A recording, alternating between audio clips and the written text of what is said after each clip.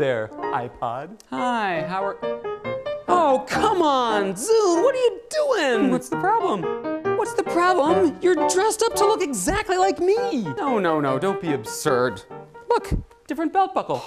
Come on, look, Zune, from the day you were born, everything you do has been designed to mimic me. The first Zune, 2006, same price, same capacity, same battery power, screen size. 2007, you come out with that little Zune designed to look exactly like my Uncle Nano.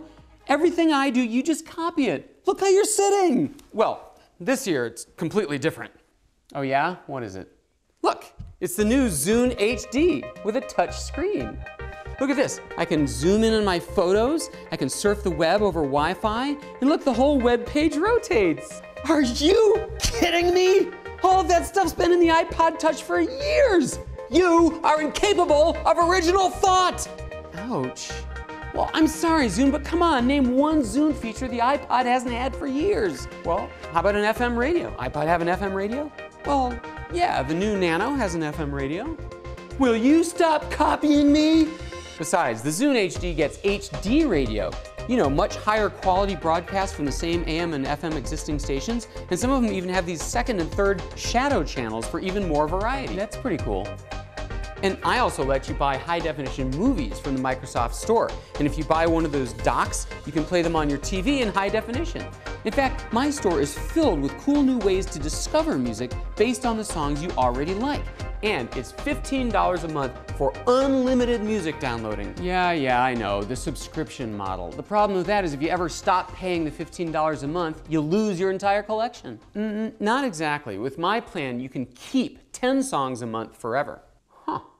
So let's see, you're like an iPod Touch, but with HD radio, HD movies, wireless syncing, and unlimited music downloading. Aha! But no App Store. The iPod Touch has 75,000 apps, programs you can download straight to the device. Actually, I do have an App Store. There's only 10 programs in it, but give it time. You know what, Zune? You've been out for what, 3 years? And in all that time, you've been able to accumulate, what is it, 1% of the market? 1.1, please. And you want to know why that is? It's because the iPod is not just a machine, it's a lifestyle, it's an economy. Carrying cases, car adapters, docks, not to mention all the features you just don't have. Alarm clock, stopwatch, email. You don't even have a speaker, do you? Not exactly, no. But you can get a 16 gig Zune for only 20 bucks more than your 8 gig model. Well, all right, I'll admit it, Zune. You do have some fresh ideas this time around, and you're not bad looking. Choice of colors, fancy backs. At least I'll give you this, Zune. You got guts. Oh, guts? You mean like the new Tegra chip for faster operation, better battery life? Or my much brighter OLED screen? I don't have time for this.